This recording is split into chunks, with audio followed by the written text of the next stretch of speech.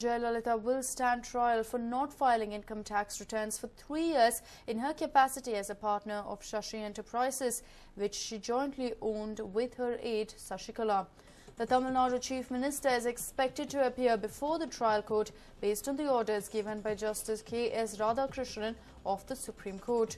Jaya along with Sashikala set up Shashi Enterprises, wherein neither the enterprise nor its both partners filed their income tax return for the years 1991 to 92, 92 to 93 as well as 93 to 94. Jaya had contended that since there was no income from the enterprise, therefore there was no tax evasion and not filing the income tax return was not an offence. The IT department, however, alleged that they had committed offences punishable under provision of the Income Tax Act of 1961. In January, the Supreme Court dismissed the appeals against the order of the Madras High Court, which had dismissed their discharge petitions.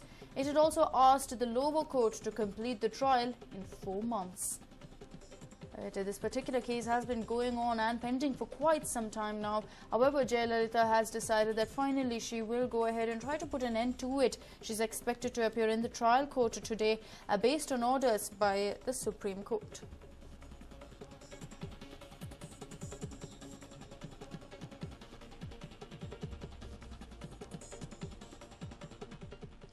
A crucial day, no doubt, for Jaya there. Of course, this is with regard to the case that has been haunting her for several years.